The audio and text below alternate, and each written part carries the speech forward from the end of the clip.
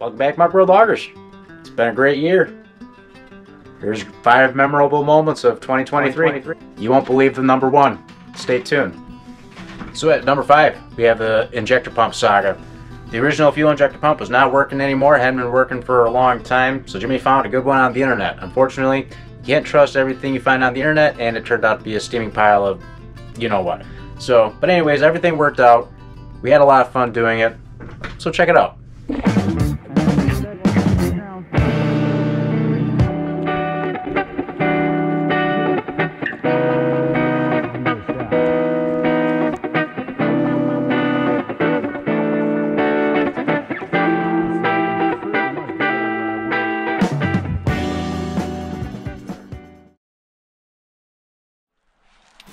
We're gonna call all our favors in on this one.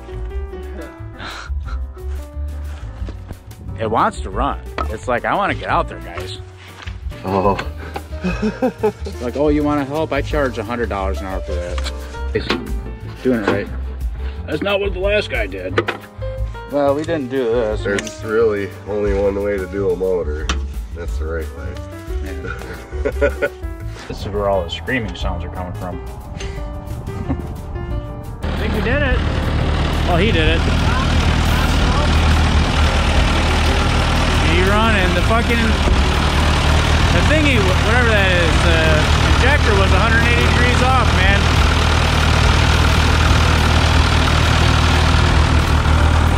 We're getting back to the woods, guys. Woo!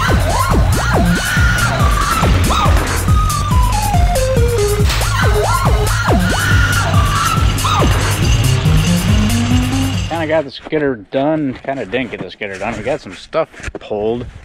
Got mud on the tires, but she just ain't running right. More downtime. This thing is killing us right now. At least it's got mud on the tires again. We pulled some firewood out with it. It's all muddy, but it's something. Oh. What do you do? What do you do? LS swap it. At number 4, we have the engine swap in the K20, my Chevy truck. The new to me 350.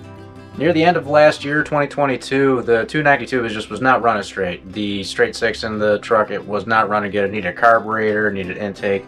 A lot of parts I couldn't find very readily locally. I'd have to get stuff off the internet, and the stuff I was getting off the internet was junk. I wasn't having any luck. So decided the easiest thing to do would be to throw a small block in it. So I searched the internet for a little while, found a small block 350 on the interweb, went out, grabbed it, put it in. The rest is history. I like the sounds it makes. It uses a lot more gas than I ever thought was possible. But had a lot of fun doing it. Check it out. See if we can get it to start again.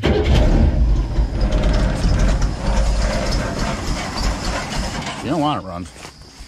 One of those situations where, boy, I wish I had some help. See, a damn thing won't stay started, man. It's normal. It wants to fucking die, man. I don't get it. I don't know, man. I think this is what you call it. Yeah. Thinking LS swap. What do you guys think? Picked this old girl up and drove back with it.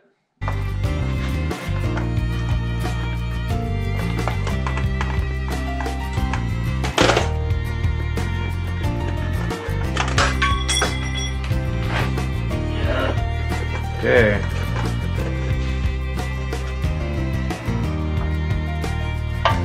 Valve cover number 2. I already know these gaskets are garbage.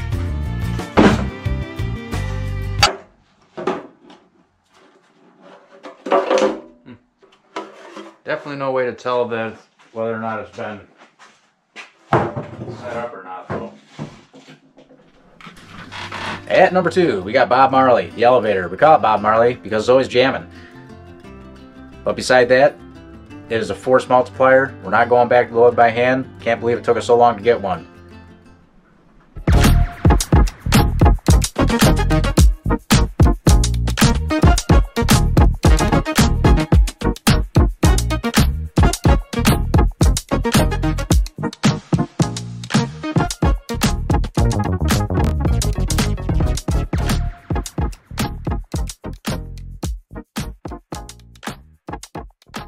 We got ourselves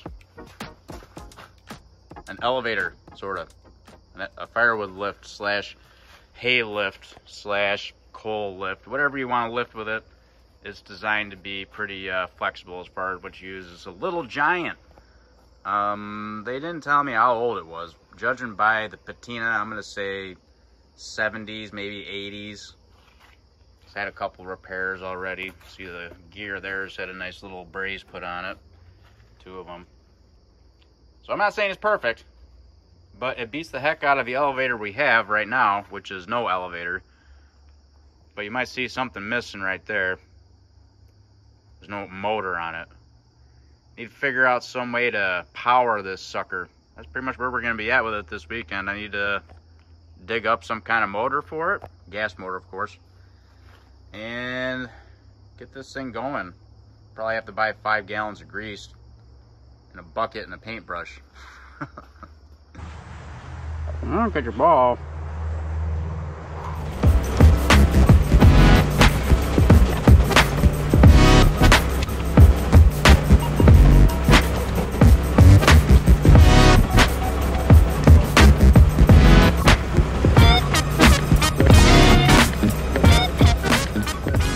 At number 2, we got the softwoods, Lost in the Pines.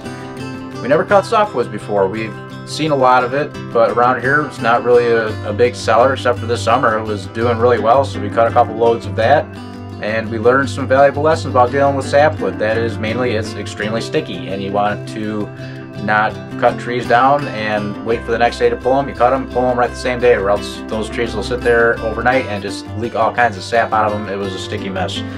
But we pulled some really monstrous trees out. We had a good time doing it. Just check it out.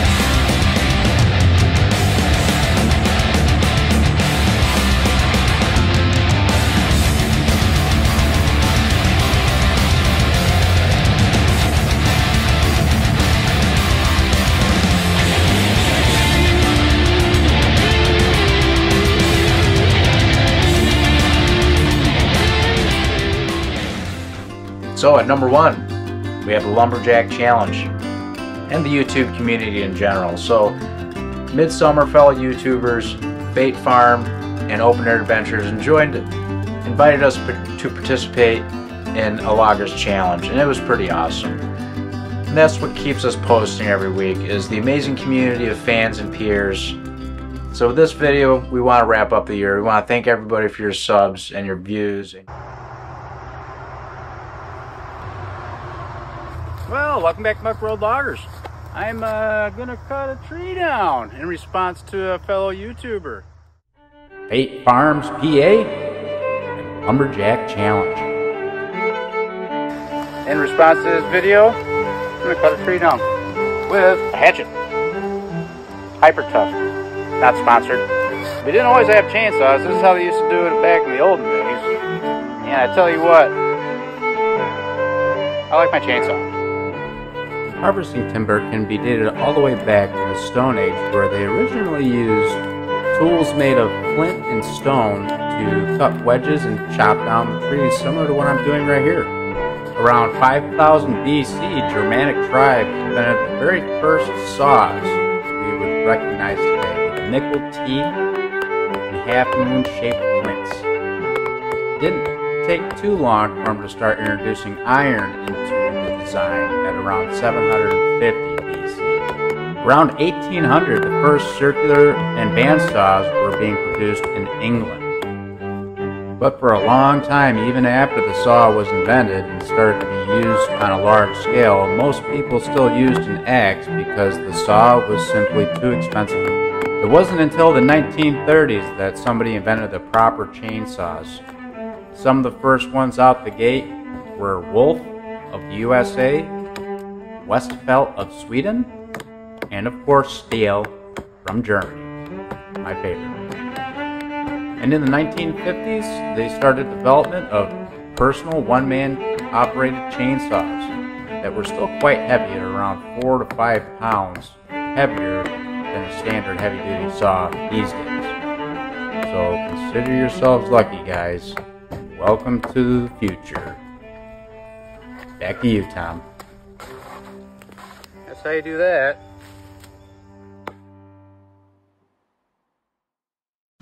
We want to wrap up the year.